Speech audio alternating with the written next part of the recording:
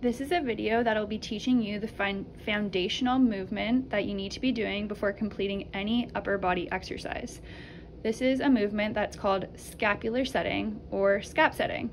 The scapula is the bone of your shoulder blade.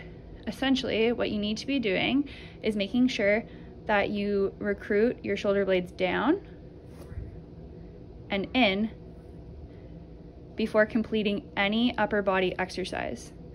You want to make sure that you're not recruiting the upper muscles of your neck and shrugging like this.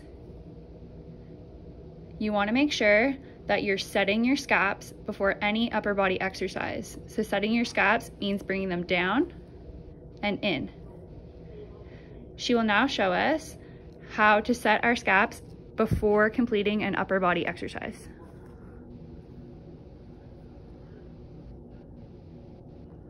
Good.